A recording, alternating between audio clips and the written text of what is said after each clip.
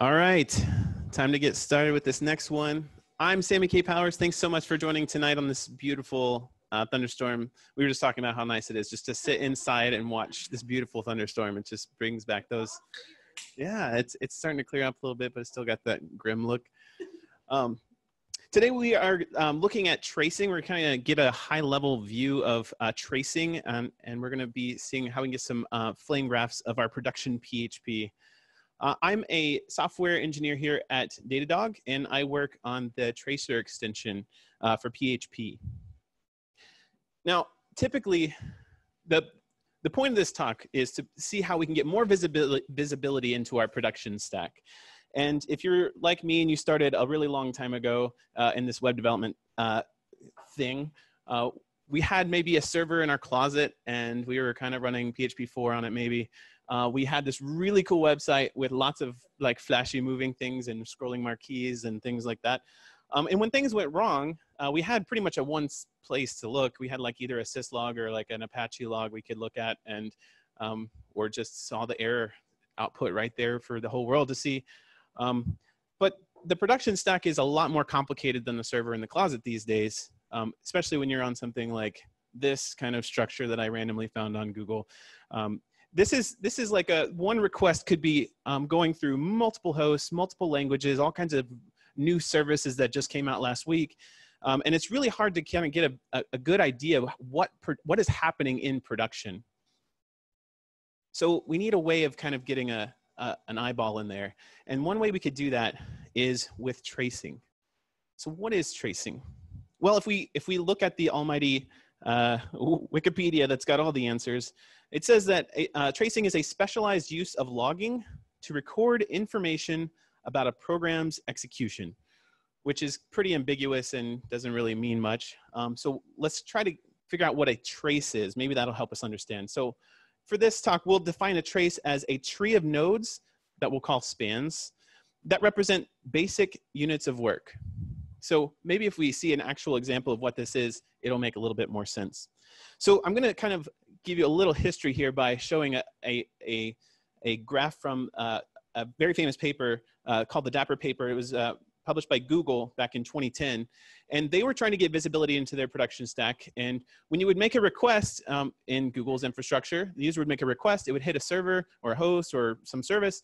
And that might actually need to talk to another service, service B, which needs to talk to service C as well. And then service C needs to talk to service D and E. And so trying to figure out where this request is even going in their production stack, and then actually trying to figure out some metrics on that is kind of not super straightforward.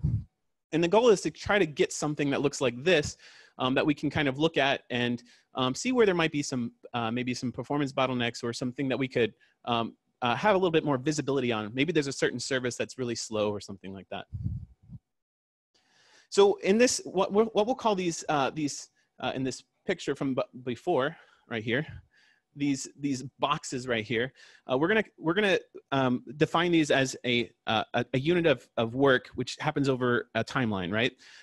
A span of time. So a good word for this might be a span, and that's exactly what it's called actually. Now in a trace, we're gonna have multiple spans, and when you put a bunch of spans together, you get a full trace. Now the spans in the trace might be a bunch of different services from different languages. It could just be like a Lambda thing, serverless thing going on in AWS.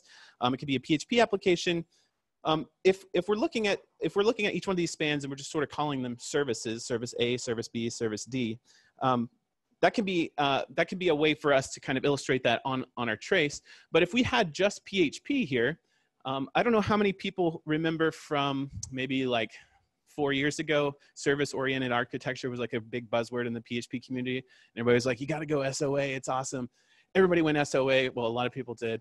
At least some of my friends did. And then afterwards, they were like, wow, our production stack got 10 times more complicated. And now just to deploy a simple .env file, we have to come up with some really complicated solution to do some simple things. So microservices was the big buzzword. Everybody was doing it. And they were taking these giant monoliths and converting them into these little microservices. And we have all these little instances of PHP running all over the place.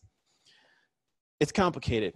But what if we could get some visibility in this and we could maybe monitor each one of these services and maybe even create a map like this, where each service is represented as like a node on a graph, and we can see how these nodes interact with each other from a high level. That'd be kind of useful. Well, there's ways we can do this, but what if our infrastructure is very, very complicated and it's going out to lots of different places? It would be really nice if we could just automate this and just get some awesome visibility into what's happening in production. So this is actually a service map from, that is based on distributed tracing. So in a typical request, when we're hitting lots and lots of services, we can zoom in on just one of these services, see how it's interacting with other services, if there's problem with this service, and if this problem is actually cascading to other services. And this is actually part of something we're going to see in just a second.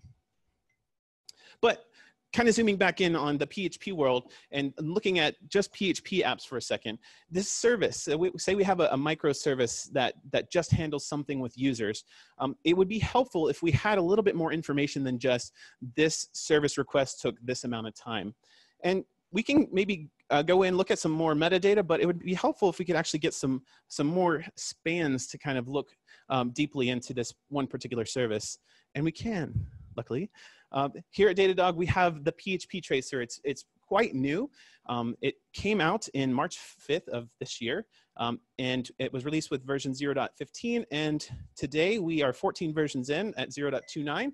So lots of development has been happening on the tracer. It's been morphing into something really great. And each release, there's more and more great features that come with it. So the kind of high level how it works, kind of actually similar to the Blackfire setup. We do have an extension called ddtrace. You install the extension, and there's the Datadog agent, which you install on your host, which does a lot of things. It can parse logs. It can do, pull in traces from other languages. It does lots of things. Both of these are open source and on GitHub. The ddtrace extension is written in C. A lot of PHP extensions are written in C because PHP is written in C, and the agent is written in Go. So if you're into Go and you want to send some pull requests and check out the agent, go ahead and check it out. And the agent will send out the traces to the Datadog UI, and you'll be able to see all the information from the traces. So the way you do this, just quick 3 steps. Sign up at datadog.com. No credit card required. You just go in. There's a free trial there to just try things out. You install the agent, install the extension, and then when you restart your PHP SAPI, you'll start seeing traces in the UI, and you'll get beautiful flame graphs of your production PHP, which is really, really handy when things go wrong. So just to kind of give you an example of the tracer in a real world app, I have a personal server that has my blog and my podcast and a couple of other sites on it. But I wanted to show you some example traces from my podcast site. My podcast is the PHP Roundtable, which is a podcast of developers discussing topics that PHP nerds care about. It's a little bit on hiatus at the moment because life is happening at the moment. So I'll be coming back a little bit later. But right now, I do have the extension installed. I am monitoring the requests that come in. And I want to kind of look at a specific use case that I have set up here. So the website is actually written on Laravel, and I have a route here for my for the downloads of the episodes. So in the RSS feed, I link to this file right here, but it's not actually a file. It's actually hitting some PHP because I wasn't able to get any visibility on my metrics and like how many people were downloading things because I was just uploading my episodes to an S3 bucket, and parsing S3 bucket logs is terrible. Has anybody tried to do that, by the way? Parsing S3 bucket? Oh yeah. So you can feel my pain. I set up like an elk stack and paid a lot of money for like a really expensive AWS instance, and I still didn't get any results. So I resulted to this. I'm going to just do redirects instead. That seems a little bit more simple. But getting visibility into this with the extension, the ddtrace extension, I'm able to get flame graphs out of a simple redirect. So in this particular case, if I'm getting something is happening with this redirect and it's happening very slowly, I can go in here and see that, oh, look, here are all my spans, the span of time. Remember, we've got spans of time here. And we're tracing one request, and this happens to be all PHP. The light purple here is the Laravel spans, and it's tracing the pipelines for Laravel. So out of the box, the DD trace extension does know about Laravel, and so it's able to create spans based custom for Laravel. And there's a couple of other services here, like you can see there's a guzzle request, which is in the what color is this? Yellow. And then guzzle under the hood is using curl to actually make the requests. These little green ones here are PDO calls, and then there's a tiny little one here from Memcache. And I actually didn't set up Memcache. This is just something that's happening out of the box with Laravel, and I saw the trace. I'm like, oh, look, they've got Memcache in here. So if you'll notice here on the side here, we've got curl at the top of all of our services that are listed here. I'll zoom in on that so you can see it. Curl's taking up 63% of this entire request. It's technically a bottleneck, but right here, since the request's happening so fast, I don't care. But if this were a bottleneck and it was taking up 63% of the request and the request is very slow, I know to focus on this first. And if I examine this span, I can see that it's making a request to Google Analytics, and that's exactly what this does. Is it actually tracks everything through Google Analytics.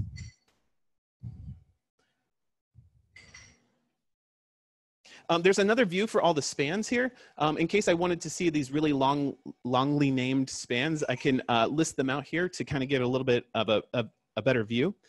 But I also wanted to show out that there's other ways that you can debug this request or see where some bottlenecks are. So one of these little tiny green spans was from PDO. And if, say, for example, this green span was really, really long, unexpectedly, I can dive into the actual sanitized SQL requests and see if we're maybe doing some really awkward joins or something like that that might be slowing it down unexpectedly. But there's another really cool feature for errors. If you're getting 500 errors or the white screen of death or something, it would be really helpful if we could just see what the error was right away. And the really cool thing about these, the trace is that it will show you the exact span that has the error. And sometimes that's the exact function that's giving the error. And here we have a service unavailable error. And we can even get sometimes an entire stack trace to make it really easy to just hop in and see what the problem is. But if that's not the problem, you can also debug a little further by looking at the logs that are correlated with this very specific request to see if there's something maybe that's erroring out on the log side. But if all else fails, you can also correlate this trace with your infrastructure metrics. So maybe there's something in production that's feeling a little cranky today, and you need to know, oh, that's what's causing this error. You can see, oh, this host maybe was running out of CPU at this point during this request, and that's why we're having an issue. So maybe the issue isn't actually with the app itself, but with the infrastructure. These traces happen over a broad variety of hosts and languages. In this particular case, I think there's a .NET application in here. And then there's also a PHP application. There's a Laravel app here. And then that propagates to whatever that is. I think that's another language. So there's lots of different languages and services that are being concatenated into one distributed trace, which gives you a lot of insight onto each individual request that comes in. Now, here's a little kind of quick graph. I hope you can catch it, what's going on here, to kind of illustrate the different services that are going on with these traces. So each color of these spans represents a separate service. And if you take each color and you represent them on a graph like we saw earlier as a node, each of those nodes represents a service. And that's where the service map comes in. And the cool thing about the service map, which is a feature of within the Datadog UI, is that this is generated automatically. You don't have to do anything. It just analyzes the trace data that comes in and realizes how these services are interacting with each other. And in the PHP Roundtables case, it's my simple like one EC2 instance on AWS. It's not very complicated, but with my blog and my PHP, with my podcast, I can see all my services and how they interact with each other.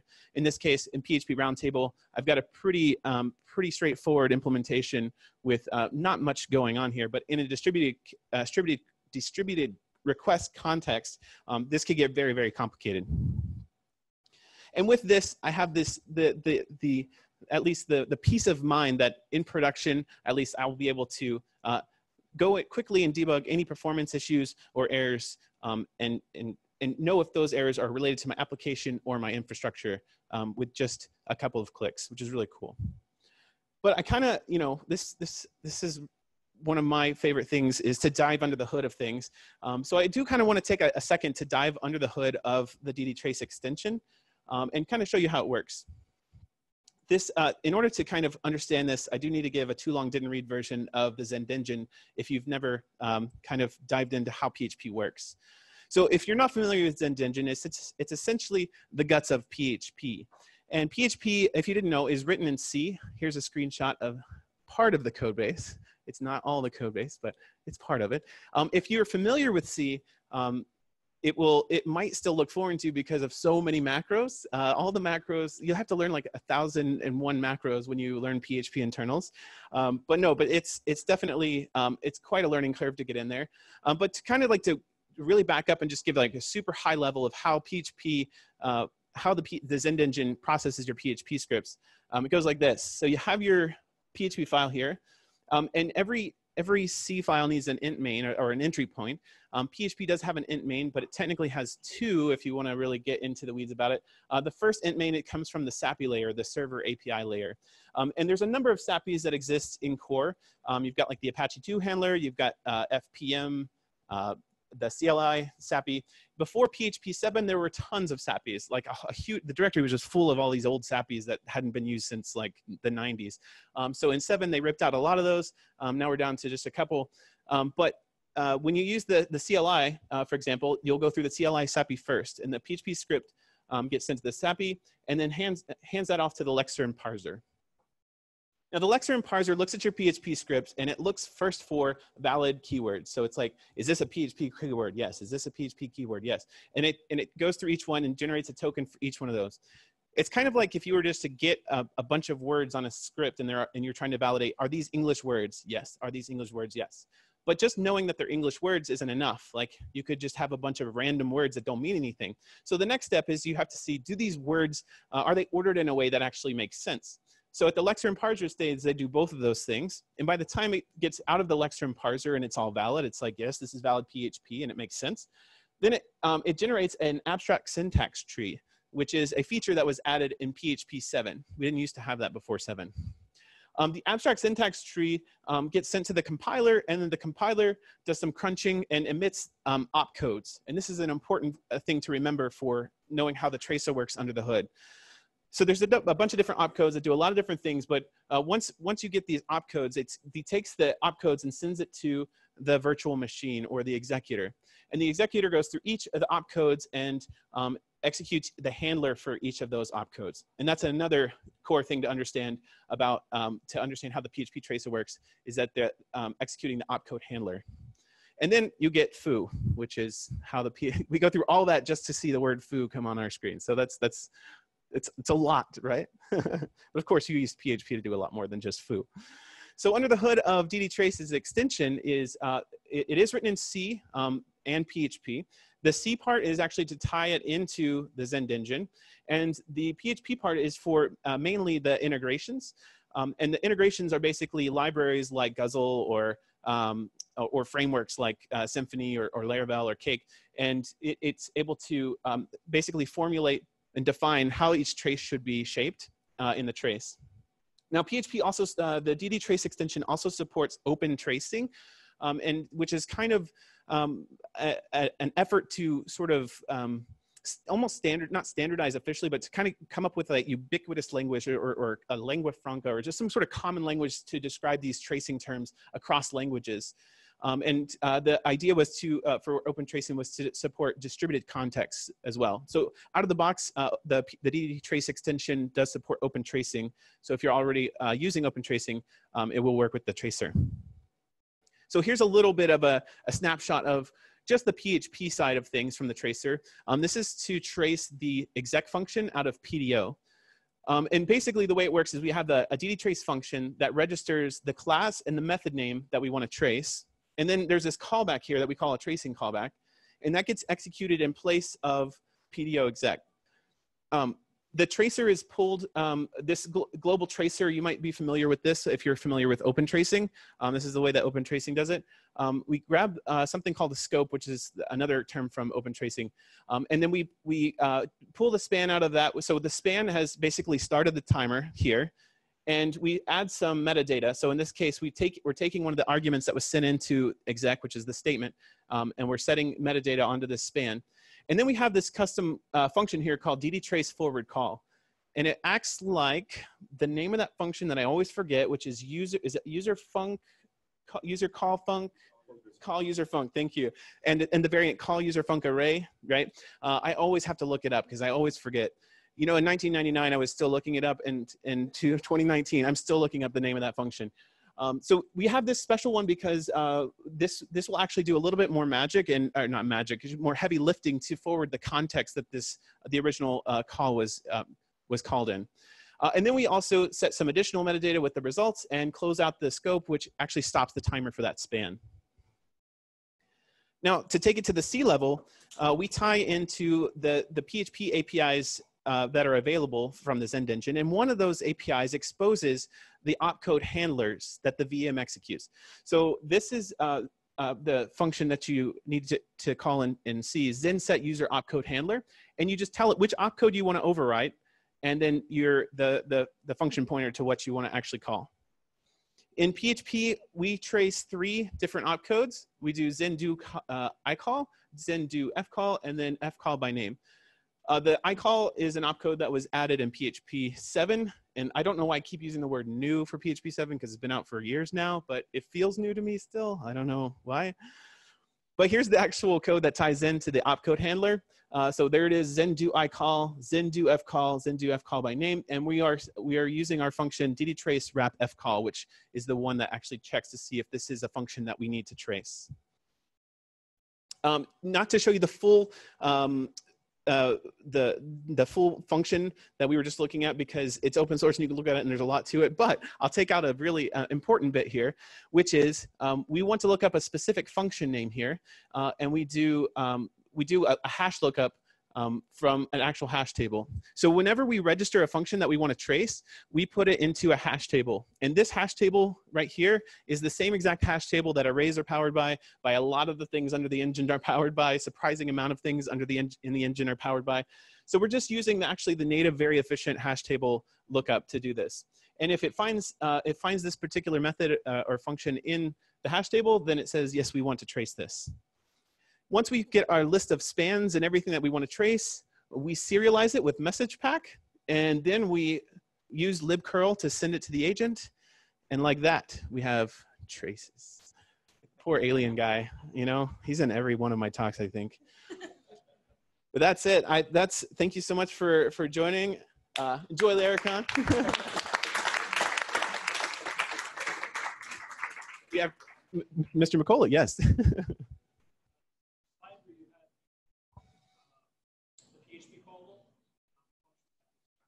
Yes. This one? The question and your mic. Oh, yes, the mic. Good call. Yep. Wait. Thanks. Here it comes. So the opcode handler is going to invoke your anonymous function here. And then before it calls the original PDO exec function, is there something not hidden here? I'm like curious, is like, what if PDO exec throws an exception? Is there like more here that you just took out to fit on the slide? Oh yeah, there's a lot. Okay. There's a lot going on in this. Right, okay. Yeah, totally. This is the very, very truncated version.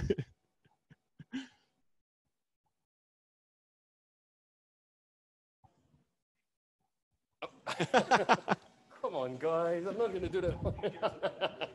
All right. Thank you for the presentation. Question about the different services. You mentioned the microservices. So how do you have did you have an example about that, or? As far as like the service maps? Yeah. So how does it like know that this other call in other processes then handled by the same one? So all of this is generated based on the trace data that comes in. So when a trace comes in and it has each of these colors, I mean, they're colorful here, but like each span has a definition of what service it's related to. And so it's able to look at all of that data and then generate the span based on how these services are how these spans are related. So like this blue one, for example, would be like the top level span. And the green ones underneath would say that my parent span is this blue one. And so it's able to make those correlations that way. Oh. So how does it then, like, does it go with the, was it open trace? Like Oh, tracing? like within is like a header that it's giving for the guzzle call or. Yeah. So not all services happen over the wire. Communicate over the wire, I should say. Some of these are happening within, say, for example, a Laravel app. Say like you have something like Memcache that you're interfacing with locally on your host. If you are sending a request out to some other microservice, the trace ID that is the span ID that is associated with the trace that's making that call will get serialized on the wire in the header of that request, and then it will be ingested by that next trace-enabled service, and it will be able to continue that trace on. I guess for this diagram, should everything really be nested under the green, and only the green is nested under the top level? Probably, yeah. Probably, okay. Yeah, Right, you're that makes more absolutely sense. right. I just copy pasted from the blog. Okay. I didn't even think You about could that. fix this before Wednesday. Yeah, Okay. yeah, there you go.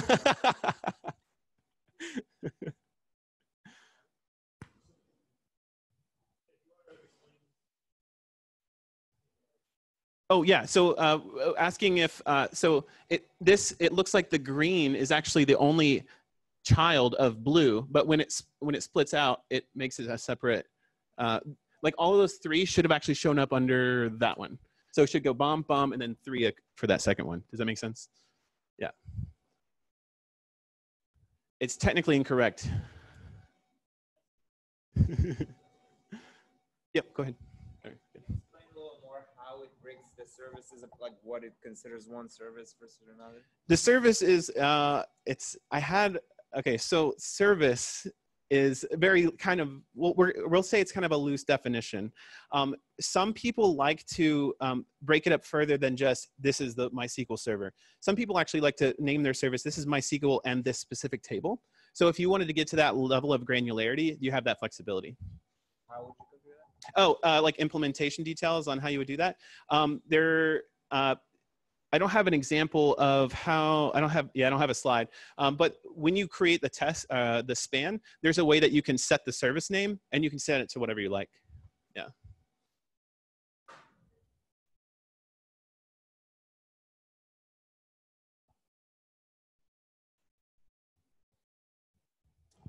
So the traces, do they just cover time spent? Do they cover memory usage or anything like that? Or is it just start, stop time?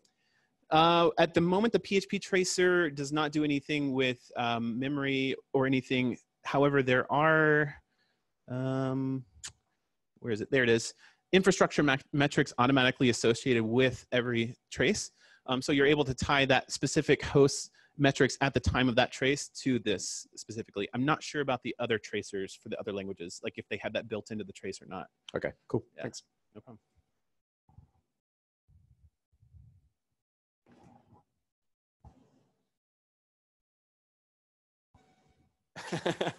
Thanks very much.